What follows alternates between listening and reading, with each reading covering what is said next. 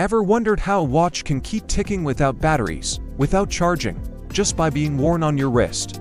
Welcome to the world of automatic watches, where centuries-old mechanics meet timeless engineering. Today on Knowledge Hub, we're diving deep into how automatic watches actually work. Let's start with the heart of the mechanism, the mainspring. This tightly coiled metal spring stores potential energy. In a manual watch, you wind it by hand. But in an automatic watch, it winds itself using your movement. That's where the rotor comes in. It's a semicircular metal weight attached to the movement, and it spins freely as you move your wrist. This spinning motion winds the mainspring through a series of gears. Think of it like a pendulum that never stops swinging except it rotates. Now, once the mainspring is wound, it releases its energy gradually. But we don't want all that energy dumped at once, right? That's where the gear train and escapement come into play.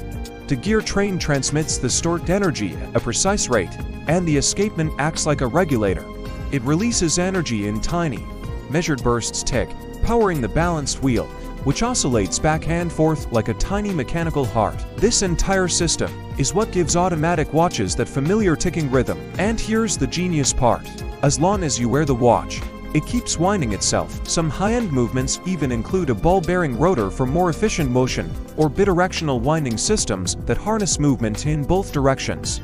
Plus, most automatic watches come with a power reserve, typically 40 to 80 hours, so it keeps running even if you take it off for a day or two. What's amazing is that all of this energy storage, regulation, transmission is done without a single electronic component. It's pure mechanical mastery, all packed into a space barely bigger than a coin.